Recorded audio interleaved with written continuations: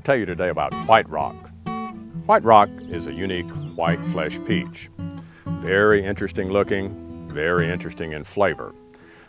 Part of our Arkansas geography series named after White Rock Mountain, White Rock ripens in the third week or so of June, early in the season, and it has a flesh type unlike most anything I've ever seen.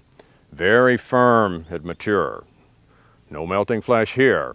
It'll store for weeks. It will hold for short periods, be it in commercial storage or in your refrigerator. It has an interesting flavor, some describe as melon-like.